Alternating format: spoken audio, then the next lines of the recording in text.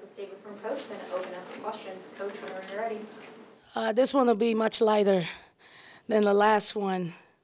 Just really grateful for everybody that showed up. If you missed my message after the game, one thing I said, and I really need to make clear, y'all, a lot of people know my story, but, you know, I'm an immigrant. I migrated from the Bahamas. Recently just got my citizenship 3 years ago. While some of you's homes are in different places in America, Oxford is home for me. You know, I pay taxes here. I go to church here. I give back here. I'm in the community here. So as far as I'm concerned, I'm a citizen of this community. And my platform is big, and it's powerful, and I understand that. If you know about my foundation, No Ceilings with Coach Yo Foundation, the focus is women's empowerment and youth empowerment. When I spoke about our community, I meant our community, you know, because I'm a part of it. Every single day I'm at soccer practice, I'm in the mix. And people in the community can tell you that. They know me, and they see me. And so it was a call to action because I know how special this place is. But I'm also the one that promotes this university as well. And I can't promote it without the help of everybody. And so when everyone's like, oh, win a national championship, well, help me help you. All right? Crowds like this on a consistent basis will continue to win, just like that. And so this victory means a lot to us. I was grateful for everybody that came out and supported. Just a lot of love after seeing the video from everybody, from the mayor, Tyler Jordan, Realtree, everyone was here. Just represent my pastor, Fish Robinson, everybody was here and showed up to support and wrapped their arms around our program, and I'm super proud for that. Questions for Coach? You jumped out on a 6-0 run to start the second half, and I don't think you guys ever trailed from that point forward. Yeah. What was the halftime adjustments? What did you do? I just talked to them about, you know, not being afraid to do this, you know. And I had to explain to them, like, you look scared, but I know you're not afraid of Tennessee. You're just afraid to fail. See, young people are afraid to fail because when they do, it's all over social media. You know, Snooder tried to make a big play versus LSU. Next thing I know, it's all over social media as if she got crossed up. And so there's an anxiety that young people have. And so I really addressed that about not being afraid to fail, because if it's not failing, it's trying. Not trying is failing. And once I said that, they were ready to go. And I didn't really have to say much. They did most of the talking. I could just feel like, you know, oh, another thing too, David, like, we're a defensive team. And then here we go again, 27 points in the first quarter. Like, what? But then we held them to 12. So our goal was, can we hold them to 12 every quarter after that? And we couldn't, but they couldn't stop us either. So it ended up working out. This is your first time beating Tennessee. It's only the third win for Ole Miss over Tennessee in the last 30 years. I guess just what does a win like this mean for you and for this program? Yeah. When the buzzer sounded, I got super emotional just because, you know, now there are only 2 teams that I haven't beat. And so, and a lot of people, let me say this. I have so much love for Pat Summitt's legacy. You know, Pat Summitt was the first female coach that I was able to witness. You know, my dad coached me, but he's a dude, you know. And so I had never seen a woman coach until I saw Pat Summitt. And then after that, Vivian Stringer, and then Don Staley, the list goes on and on. But I love Pat Summitt. And so, and Tennessee fans have always embraced me. You know, they've been just great. They're like really gracious fans anyway, because they just love the sport of basketball. And so this means a lot, because every time we play Tennessee, y'all, I swear I feel Pat's spirit. And it's not like I played for her, and I've only met her a couple times, but, you know, this was someone that mentored me from afar, you know. So for me, it was deeper than just beating Tennessee. Like, Tennessee, the rich history of Lady Vol basketball, you know how many people tried to beat them? So, this really means a lot. And more importantly, this puts us in a good position as far as our standings are concerned, which is most important. Chris had a strong game tonight. I mean, is that something you've been seeing building to practice, or is it just a good matchup for her? Well, I told my husband, I said, Rich is going to have a good game. We call her Rich.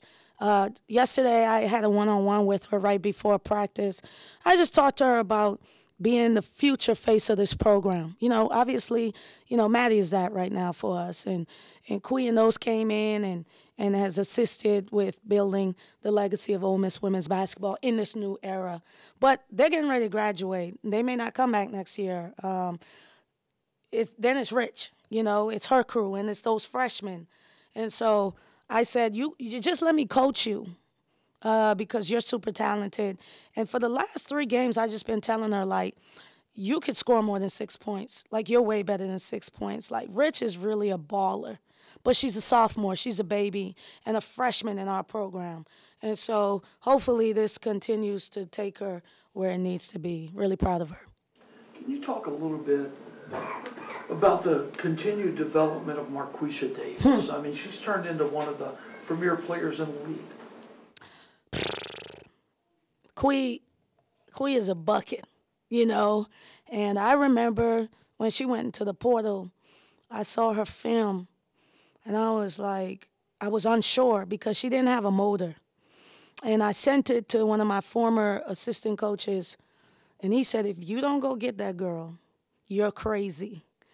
And it was the best decision, one of the best decisions I've made since being here. And luckily, she had a chance to sit out. But Quee is a unique character. She's a silent assassin, doesn't say much, but she's super intelligent. She's just not quick to say a bunch of words. Sometimes I wish I could take that from her, like just take a sec. And so, but if you give her a second, what she'll say will be profound. It'll be intelligent because she is that. And a lot of people, said that she wouldn't be able to cut it from an academic standpoint and her work ethic standpoint. Quee is a 3.0 student, and she's going to have a bright future. And Carolyn Pack told her yesterday, she didn't even know Quee was around. She said, that girl may get in the training camp. And I looked at Quee. I said, Quee, did you hear that? We're getting paid. And so she looked at me, and I always say we because I tell them they got to give money back when they go, But she is deserving of it. A week ago, 4 days ago was the anniversary of her dad passing away.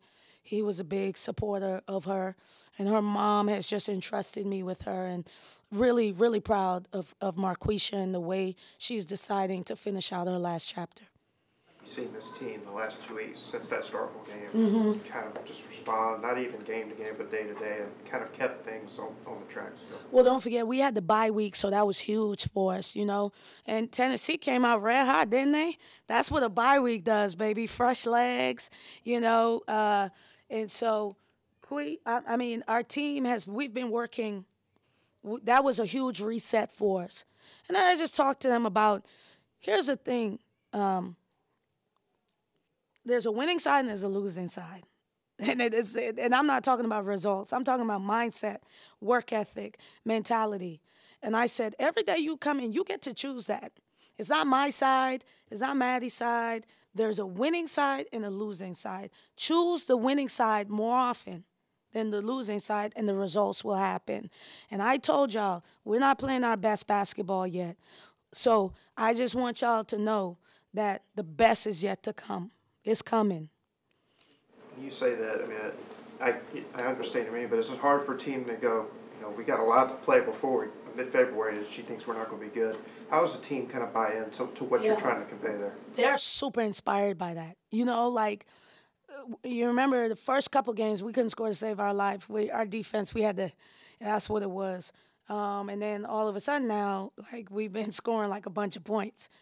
Toddy missed 100 free throws. If she didn't, we'd had 75 points, last game. So our team is just really buying in and believing in what this program is about. And so when I say our best basketball, I still don't like the 27 points in the quarter. You know what I mean? That keeps me up at night.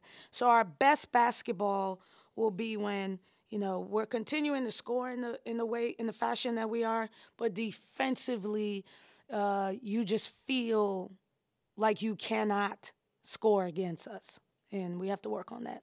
You mentioned Toddy. She didn't miss any free throws tonight. She made a big layup at the end. Just what does that say about her ability to bounce back? Toddy's a winner. You know, Toddy is a winner. And when Toddy decided to leave a program like North Carolina to come to Ole Miss, she came to do one thing, and that's win. And she's been consistent with that.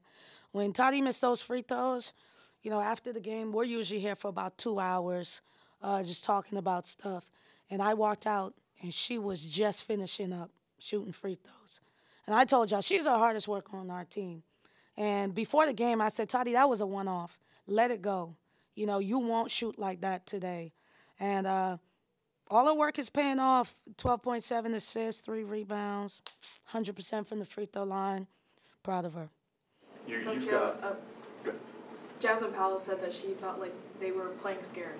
And it felt like that shift really happened second quarter on. Your team was the aggressor. Just what did it look like from your perspective, and how big is that for your team to be able to flip that switch and flip the script of that game? Yeah, Cora, right? I love your stuff. As far as I'm concerned, I don't know. Like, that's, you know, that's their, I'm not in their minds. Hell, I thought we were playing scared at first, you know? So maybe both teams were playing scared. I felt like they played hard. You know, they're a tough out. They're big and strong and physical. And they got a winning pedigree about them. You know, so you don't just walk, you got to beat them. I just think we beat them, you know. I don't think they did not want to win. Rakia is a future pro, you know, in the line. I mean, I love her and her family. And I just told her, like, I'm super proud of you. I thought they tried to win. I just thought we tried to win too. And when it came down to making big plays, we did that.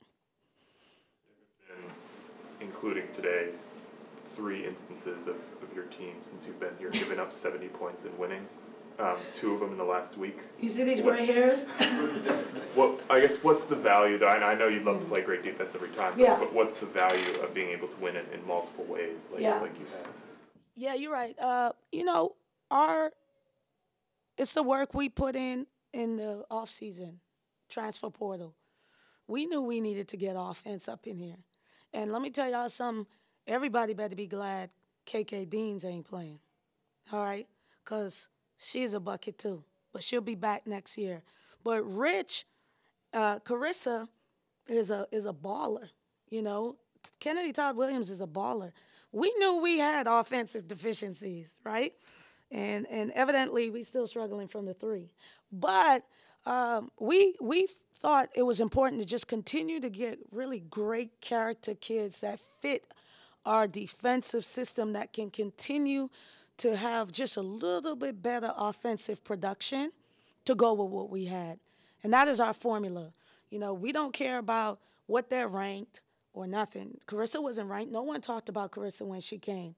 But she fits our system. And so that's just a compliment to my staff for us just evaluating each player that comes out the portal and seeing what's best for us. And that is what we're going to continue to do. I want to ask you about Maria. She's going to be gone for a little bit. Opportunity to play on the Paris Olympic team. How does that disrupt an organization, and just your thoughts on that? Well, Maria, before she committed, I told her I'm going to support her national team endeavors. And there are tons of, the reason why she's gone so long, because she used to play U18. And so she has to try out, you know. But there are players in the SEC, Camila Cardoza, she'll leave, hopefully, during our game to go, Don, to go play for Brazil. There's a young lady at UCLA. There are ladies all over the country. They don't get this chance. And so I told her family, Maria, go. And our team supported it. And hopefully, she goes and gets a swagger, because when she first came over here, I was like, this little mama is getting ready to be a problem. And then it's an adjustment playing in America. So hopefully she goes there, gets that confidence. Hopefully she looks great and makes the team, and then we'll just welcome her when she gets back. Coach, what does a win like this, not just against Tennessee, but in the fashion that y'all did, a 1-point game with a minute and a half to go, and y'all are able to pull it out against a team like Tennessee, what's a win like this do for kind of the belief and the confidence of this group, and especially since now I believe tied for second in the SEC? Like, what's this do for the group? I mean, it's great for us. It's a win for the program.